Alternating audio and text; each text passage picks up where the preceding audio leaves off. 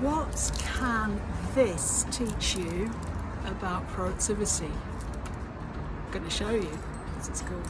Okay, so it is obvious that this is too big to fit in there. It is too big to eat all in one go. That's why you get to break it. But it's still a bit big and greedy. I could break it again.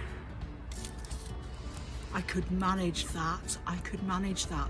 And this is where everybody makes the mistake, because they look at something about that big and think, yeah, I'll manage that, it's all right. And in terms of work, that's too much. What you do is you break it some more, and you break it into little tiny pieces, and I advise you break your work down into chunks of no more than 1 hour, so then you can polish them off as quickly, easily, and maybe even as enjoyably as this little bit of chocolate. I hope that was helpful. Have a great day.